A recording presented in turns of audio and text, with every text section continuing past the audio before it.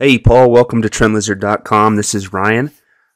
Glad to have you aboard, and thank you for sending me an email to take a look at your first round of stocks and ETFs and whatever else it is that you want, cryptocurrencies, for us to analyze using the Elliott Wave theory, which is obviously what we do at TrendLizard.com. We take a look at price charts, apply the Elliott Wave theory to them to understand where they have been in their progression over time and where their price might be headed in the future so that we can trade it when things go up. And your timing is good as far as asking for Bitcoin and Riot. Those are obviously two, Bitcoin being a crypto and Riot being very connected to that.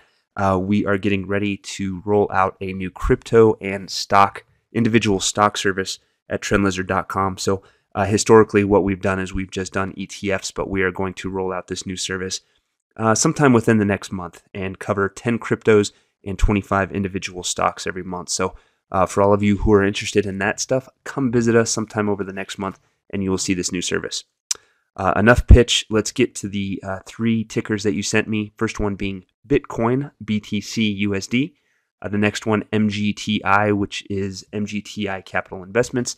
And then Riot, RIOT, Riot Blockchain. We're going to start with Bitcoin because it has made some big statements lately and it's something that needs to be updated. So obviously incepted in 2014, had a very large, massive headline-grabbing move from 2015 to late 2017, gave us a large counter-trend ABC pullback into the 2018 low, and since then has been in a slow starting but still trendy up move off of that 2018 low with the first wave, a second wave down, and we have been in that third wave advance off of the 2020 low.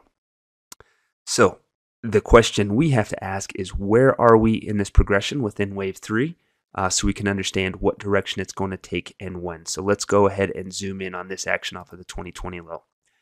The initial up leg was a clear 5-wave move for wave 1, wave 2 down, ABC pullback, very large third wave advance, and since then it has been a grind in 2021.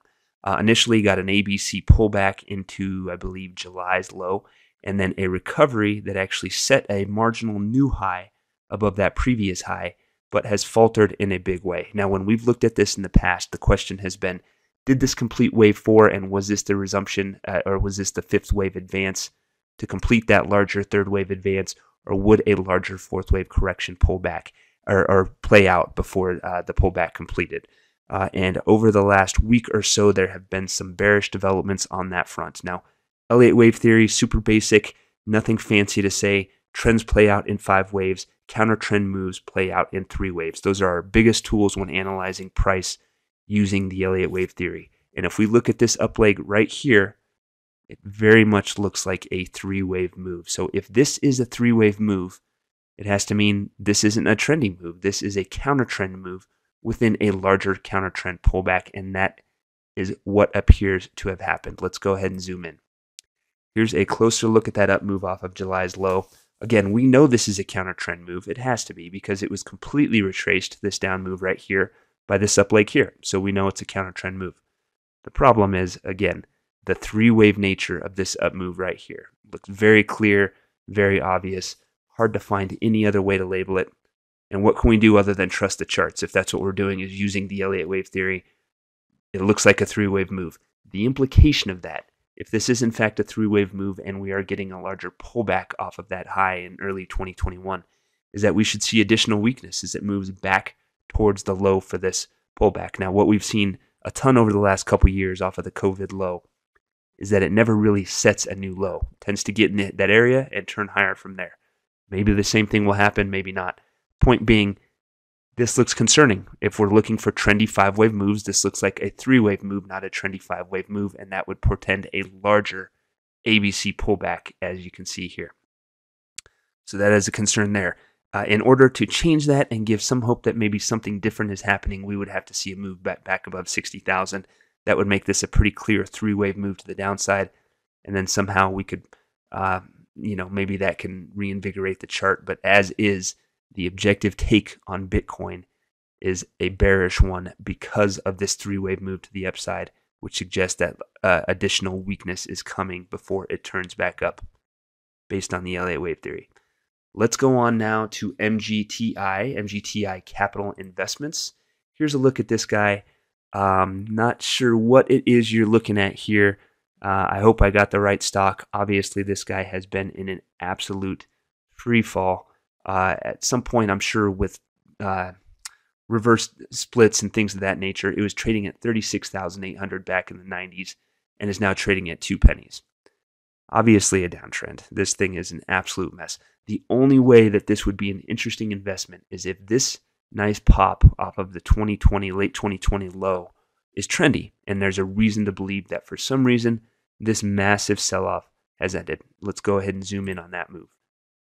It does not fit the bill. There is no way for us to be bullish on this or to see anything positive to the upside. If we try to label that move as a 5-wave move, it doesn't work because there's overlap between waves 1 and 4, which can't happen, and wave 3 is the shortest. So we can't even label this as a trendy move. Even if we forced a trendy labeling on it, the pullback then should have retraced 61.8% or less of this up move. It did not. This would have been a 61.8% retracement up around 12 or 13 cents. Instead, it has continued to descend back towards the low. Nothing bullish about it. Wish I had more information for you. I wouldn't touch it. Doesn't look promising in any way based on the Elliott Wave theory. All right, so let's go to your last one here. We're going to take a look at Riot Blockchain, RIOT, off of the 2007 low when things really got interesting after this initial action here. Obviously, this was a good move, but the biggest move has been this down move. It was a nice, trendy 5-wave move. Now, this could have marked a major low and kicked off a brand new long-term uptrend. That's a possibility. But what we do know is that this down leg here into the 2020 low looks important, looks complete. Obviously, it would take a lot to confirm that the overall uptrend is up. This yellow area here shows a Fibonacci retracement of this entire down move. So we won't know for a long time if this is in fact the start of a new long-term uptrend. Nevertheless, we can trade this action off the 2020 low and see what's going on there. So let's go ahead and zoom in on this price action. It looks bullish to me. You had a nice up leg in mostly 2020 and late or early 2021, and then we've seen some pullback in 2021 as has happened for a lot of things. This looks like a completed 5-wave move. I think we have to accept that just based on the size of what's gone on to the downside here. This looks like a correction of this nice 5-wave move here. The problem being this correction does not yet appear complete. As we looked at with Bitcoin, it's a pretty simple proposition. We're looking for 3-wave moves versus 5-wave moves. Obviously, we want to trade in the direction of 5-wave moves because those dictate the direction of the trend. So with that in mind, the good news is that this does look like a counter trend move. This is a clear 3-wave move to the downside here. If price would have turned firmly higher from there, that would have been great. The sky would have been the limit. However, that's not what happened. What's happened off of May's low is we've had a lot of back and forth action that looks like a 3-wave move itself. The direction of it being more sideways fits more like a counter trend move. All of it adds up to be a B wave. So wave A, wave B, with the expectation for a C wave down before this big counter trend move completes. Once it does complete, things are going to look really good. You're going to have to expect trendy upside action, but you have to wait for that C wave down to complete before it's in a position to resume that real strong type movement that we saw back in 2020. So let's zoom in just a little bit, just to flesh it out a little bit more. Again, everything about this move looks like a counter trend move within a larger uptrend. It just does not look complete. Again, very clear. Looks like a 3-wave move off of May's low. It's gone pretty much net nowhere for several months. The implication, if B wave is over, that this is going to head lower, should move back to May's low, maybe a little bit below. Who knows? It's been a little bit funky again in this move over the last couple years. It's been hard for C waves to continue to new lows. Whatever the case may be, it doesn't look complete. And if it were to turn higher here before it heads lower, I would just think it's a larger B wave. There's just nothing to bite into that suggests this big counter trend pullback is over and the uptrend has resumed.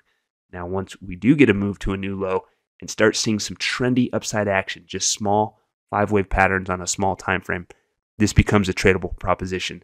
But as is, I think you have to wait for that larger pullback to form. So, Paul, I hope that is helpful. I look forward to doing this for you as we go. As always, if you have any questions about what we do, about Elliott Wave theory, about the market in general, send me an email. Have a great day. We'll talk to you soon.